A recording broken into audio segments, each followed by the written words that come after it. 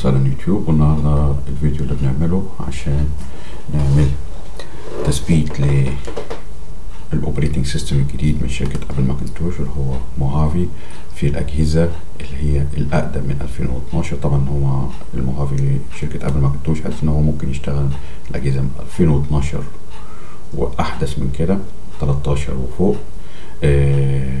احنا النهارده ممكن ان احنا ننزله على اجهزه من 2008 لحد 2012، وفي قائمه هتكون موجوده تحت الفيديو اللي بتبين فيها الاجهزه السبورتد ماشين او سبورتد من 2008 سواء ماك برو او الاي ماك او الاجهزه القديمه.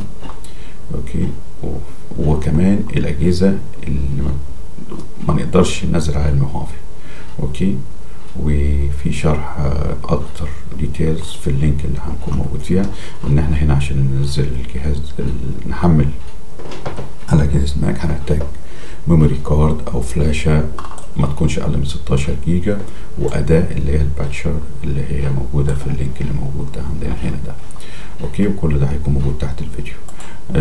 في البداية هنحط الجهاز الميموري كارد هنوصلها بالجهاز.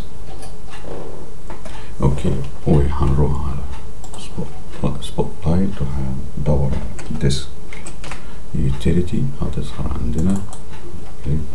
اوكي، لو انا عندي هنا مش باينه ممكن بقول له شو اول. اوكي، احنا هنشوفها هنلاقي اهي اللي هو الساند ديسك اللي هي 15. اوكي، انا هنا هقول له انا هخش هي هنا هقول له erase، هسميها اي حاجة هنا ماك او اس مثلا، ماك او اس، وهخليها جي دي اي هنا وهنا.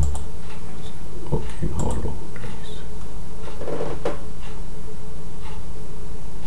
انتظر لحد ما يتم اعادة الفورمات. اوكي done. اوكي كده جهزنا الفلاشة. هنبدأ ان احنا نروح عشان نجيب دي كله، نعمله هايلايت رايت كليك كوبي، وبعدين هنروح على البراوزر بتاعنا رايت كليك بيست انتر. اوكي، هننزل في الصفحة هنا الى ان احنا نوصل اوكي هنا في النقطة دي مهمة ان هنا الاداة دلوقتي لو انت عندك كنت نزلت الاوبريتنج سيستم ده قبل كده، مفروض انك تختار الباتشر او الاداة المناسبة معاه، لان الموهافي نزل 10.14 وبعدين حصل له تعديل بقى 10.14.1 وبعدين 10.14.2. الاداء في اللينك الحديث دوت اول واحد هنا بيكون متناسب مع احدث شيء. لو انت عندك نسخة مش محتاج مش عايز تنزل موجودة عندك الجهاز بتاعك، المفروض انك تختار الأداة اللي هي متناسبة. أنا هنا هعمل إن أنا هخلي الأداة نفسها إنها تعمل داونلود للأوبريتنج سيستم من الأبل سيرفر. ده شيء ده لو أوكي. في ممكن ناس بتشتغل على ماك أجهزة غير كومباتبل مع اللي هو الموهافي، ممكن يقولوا لأ، فبالتالي أفضل إن إحنا نعمل داونلود من الأداة نفسها. اوكي، انا هنزلها هقول له اوبن ونفنش. اوكي، وهنتظر لحد ما ينزل الأداة وتفتح وتحصل لها فيريفاي. اهو هنا عمل داونلود وعمل اوكي وفتح لنا عمل لها فيريفاي وفتح لنا. اوكي، ممكن هنا نعمل دبل كليك عليها هيجي لنا تحذير من السكيورتي بتاع الاوبريتنج سيستم ان الأداة عشان هي مش اوكي موهافي ابلكيشن داونلود فروم انترنت شو. هنقول له اوكي لان احنا عايزين. هنا بيقول لي بقى بالنسبه طبعا الجهاز اللي انا بشتغل عليه دوت عنده القدره ان هو ينزل موهافي، فعشان كده بيجيني المسج ديت. اقول له مفيش مشكله، حتى لو قال لي ان ما عندوش قدره مفيش اي مشكله. اوكي alright، احنا هنا بروح على التولز وبقول له داونلود ماك او اس موهافي. هي دي الخطوة اللي احنا بنقولها. الأداة هنا هتروح وهتنزل من الأبل سيرفر، هتنزل الأوبريتنج سيستم ويقول لنا هياخد مساحة ويقول لك تفاصيل. هقول له يس. هيسألنا عايز تحتفظ بيه فين، هقول له على الديسكتوب وسلكت. اوكي هيبدأ عملية الداونلود، وهنرجع لما نقرب من نهاية الداونلود. وهنا رجعنا تاني لان الداونلود خلاص قرب ينتهي. المفروض ان احنا طلبنا ان ينزل على الديسكتوب. اوكي اهو ظهر عندنا على الديسكتوب ان هو موجود هنا، اهو موجود على الديسكتوب. هنا بيقول لي داونلود كومبليت successfully has been كده. would you like to use this ability to integrate؟ هقول له yes. اوكي successfully verified، اتأكدوا منه مظبوط. هنا هعمل له بقى هيكون على ايه؟ على ماك او اس. بقول له اخترتها خلاص. اوكي حتى لو عملت ريفريش ماك او اس هقول له ستارت اوبريشن، هيقول لي ان اي حاجه موجوده على الفلاشه هتتمسح. اكيد هنقول له يس. هيطلب مني الباسورد بتاعه الجهاز بتاعي اللي انا بعمل عليه. هنا هننتظر هيبتدي يعمل الشغل بتاعه، وننتظر لحد ما يقول لنا كومبليت اللاين البلو ده يوصل للنهايه. ممكن احنا عاوزين هو هنبص عليه verifying restoring، هيبتدي يعمل restoring. اوكي وهنرجع لما يقرب ان هو يعمل كومبليت. اوكي ورجعنا هنا تاني. في حاجه اللي عايز اقولها ان لما بيعمل ريستورنج هنا بعد ما وصل ل 100% بيعمل حاجه اسمها ريماونتنج للتارجت، فبيظهر عندنا الماك او اس اللي هو الفلاش درايف ده كده بيظهر عندنا كده. كل اللي بنعمله ان احنا بنعمل له مينيمايز ونوصل الانتظار. وهو هنا كده اهو وصل للنهايه. اوكي وانتهت ولقينا المسج اللي هو كومبليت. كل اللي هنعمله هنقفل الاداه بتاعت الباتشر وهنروح هنا هو هنلاقينا هنا هو موهافي باتشر. اوكي اجيبت وهنا اجيبت الاثنين. اوكي وبناخد الفلاشة بتاعتنا كده جاهزة ان احنا نروح للخطوة التانية اللي هي اللي احنا نعمل لها تحميل على الجهاز. اوكي ونشوفكم في الخطوة التانية. ودلوقتي الجزء التاني ان احنا بيبقى عندنا بناخد الفلاشة ونحطها في واحدة من فتحات اليو اس بي، ونضغط على اوبشن او الالت ونعمل سويتش اون للجهاز عشان تظهر عندنا المنيو بتاع البوتن اب. اوكي هنا ظهرت عندنا المنيو اللي احنا عايزين نعمل لها بوتن اب منها اهو ده هنختارها. اوكي هنعمل انتر.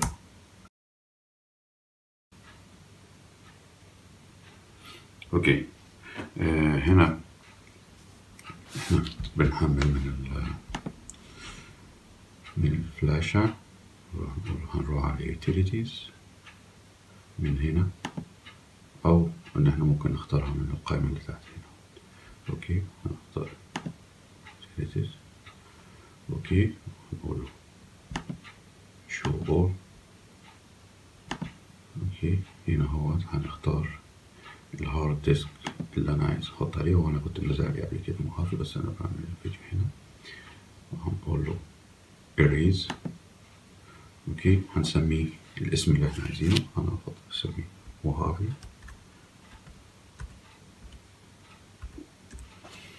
وهناخد اللي المفروض ان احنا يكون عندنا GDI partition. اوكي وهنا هستعمل macOS extended journal واقول له erase وانتظر لحد ما يعمل. اوكي done. اوكي هنقفل هنا الأداة ديت وهنيجي هنا هنقول له continue agree. اوكي هنا عندي بقى الهارد ديسك اللي انا اخترته ده اللي هو اللي انا لسه هعمل له فورمات، وده الفلاشة بتاعتي. بختار الهارد ديسك بتاعي واقول له continue. اوكي هيعمل هياخد حوالي 13 دقيقة وهننتظر لحد ما ينتهي. وهنا رجعنا تاني وشايفين ان الانستليشن ماشي كويس جدا، ولحد خلاص هو هيقول لي ريستارت، هيعمل ريستارت. هنسيبه يعمل ريستارت هنا عشان نبين حاجة مهمة. المرة الأولانية لما هعمل ريستارت من دون اختيار أي حاجة مش هيظهر عندي حاجة إن لسه ما اتعملش باتش للأوبريتنج سيستم نفسه. أوكي، هيطلع لنا الشاشة ديت، مفيش مشكلة عشان لو ظهرت لحد مش مشكلة. كل اللي هنعمله إن إحنا هنعمل أوف للجهاز. أوكي،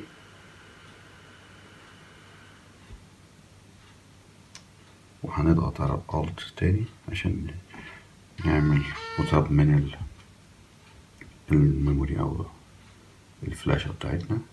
أوكي أوكي، هنختار أوكي.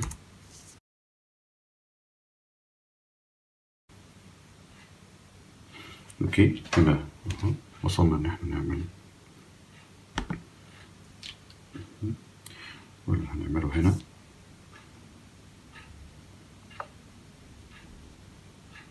هنروح على utility. أوكي، هناخد post installation أو إن إحنا ناخدها من القائمة تحت اللي هنا موجودة هنا. أوكي، موجودة هنا post installation، أو من فوق لو إحنا قررنا ناخد من فوق أي واحدة فيهم post installation.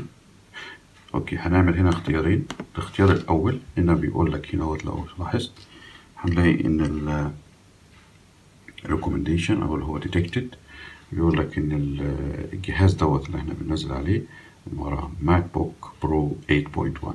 بيقول لك select الموديل بتاعك، هننزل عند اللي هو عمل recommendation اهو 8.1 نفس الاتنين اهو MacBook Pro 8.1 اهو.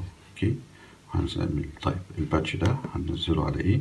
على الموهافي الفوليوم اللي هو الهارد ديسك بتاع الجهاز او الفوليوم اللي احنا اخترناه، وهنقول له باتش. هننتظر لحد ما ينتهي الباتشنج.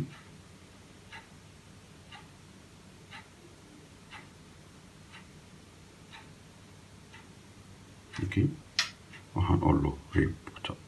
اوكي، احنا في حاجه لو ان احنا عملنا حصل ابديت لموهافي وان احنا محتاجين نعمل باتش تاني، بنعمل الاختيار ده اللي هو فورس كاتش ريبيلد، بس احنا دي اول مره فاحنا بنقول له ريبوت. اوكي، نعمل ريبيلد للكاتشز وننتظر عليه.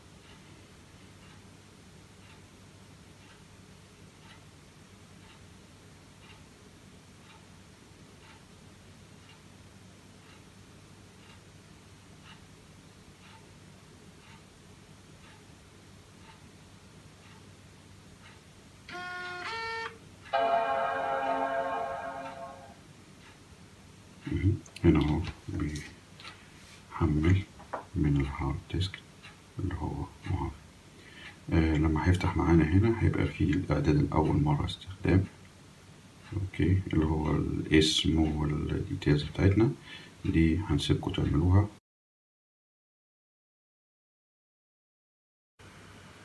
أوكي، هو هنا بقى خلاص بدأ إن احنا الإعداد أول مرة، وكل واحد طبعا هيختار البريفرنس بتاعه. هنرجع تاني بعد ما يشغل الموهافي.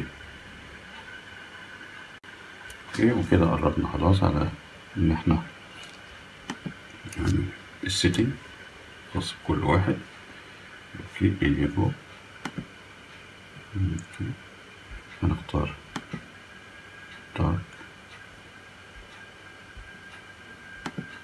كونتينيو كده موهافي start for the first time. اوكي، هنا اهي الباتشر قالت لنا نيو باتش موجود are available for this model. هنعمل install. اوكي، هنخش بالباسورد بتاعنا.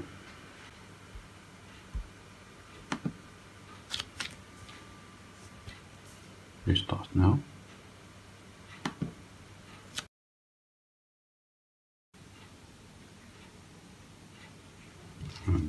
ندخل الباسورد بتاعتنا.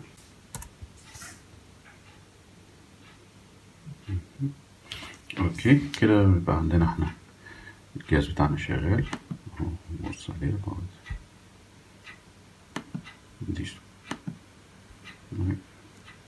اهو، هنلاقي ان هو موهافي، ماك او اس موهافي على جهاز ماك برو 13 انش ليت 2011. اوكي، والجرافيك كارد ده. وبكده بنكون قدرنا ان احنا ننزل موهافي على ماك برو 2011 اللي هو اقدم من 2012. اوكي، وياريت لو الفيديو ده عجبكم نعمل كليك على لايك وسبسكرايب.